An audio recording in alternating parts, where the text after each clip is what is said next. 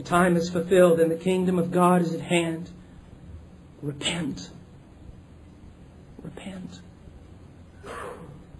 What is repentance? Days and days of lectures could not tell you all that is in this word. But it is an important word. And you are called to do it. And if you have not done it and do not continue doing it, it is the evidence you have never known the Lord.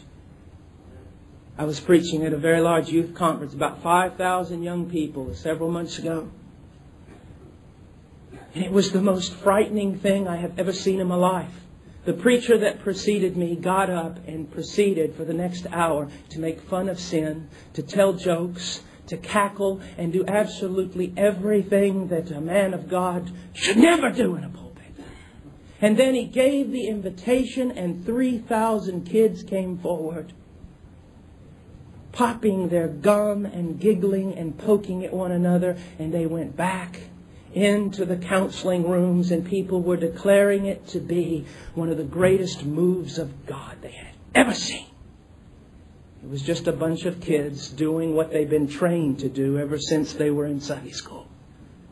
No tears, no repentance, no broken hearts, no weeping over sin, no self-hatred, no realization of offenses against God given, nothing. A move of God? I think not. Because when God moves, and particularly when God moves to save, there is repentance. Now, what is repentance? The word means to change. Let me ask you a question. Have you changed? And here's something very astounding about this word that we're going to talk about quite a bit this evening, is that it's a present tense imperative, repent, and so is believe a present tense imperative. Do you know what Jesus is actually saying here? The time is fulfilled and the kingdom of God is at hand. Now spend the rest of your life repenting and believing.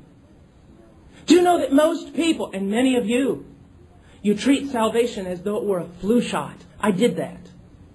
If we were to go around today and visit homes of all kinds to find Baptists and Methodists and other evangelicals, we'd find that they did that. Preacher, don't worry about me. Well, I did that. What did you do? Well, I did that. I repented. And I believed. My friend, if you repented and believed only in past tense, you're lost and going to hell.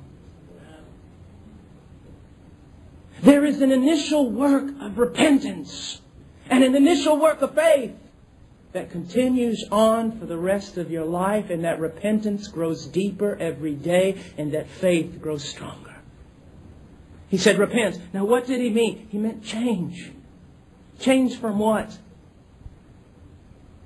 From a life without God.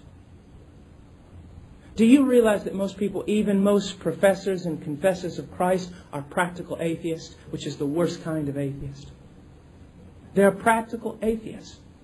They would never stand up in a congregation and say, I'm an atheist and I deny the existence of God. But their life is a manifestation that they really do not believe that there is a God before whom they stand and to whom they are accountable.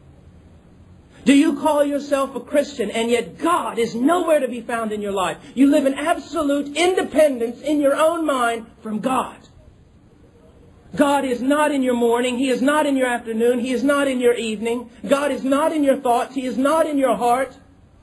God is not before your eyes. He is not making decisions for you. He is not directing you, leading you, guiding you. He is not convicting you, disciplining you. No. You run like a wild dog cut off from a leash with no one to reel you in. My dear friend, that's evidence that you have never been born again. You have never been born again. He said, repent. Do you know, ever since Adam, our father, what was his great goal, that Adam of ours? Well, it was to be God. It was to be independent of God.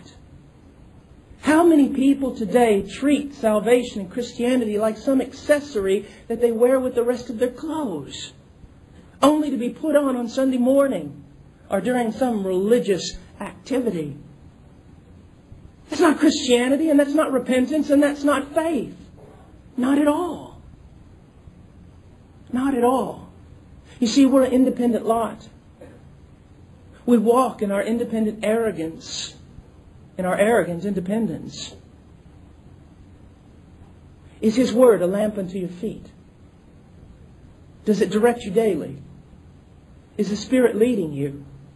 Because that's one of the evidences of the sons of God, is that the Spirit leads them.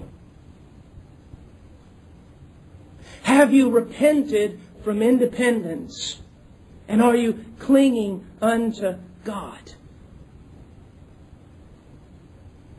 It means to change your mind and your attitude towards sin. To change your mind and your attitude toward God. Have you done that? The sin that you once loved, do you now hate, or do you still love sin and practice it whenever you can sneak out from the view of another?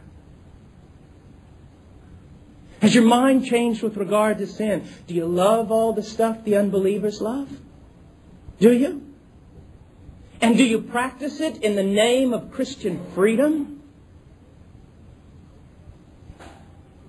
And if anyone ever comes up to you and tries to correct you, do you call them a legalist? Of course you do.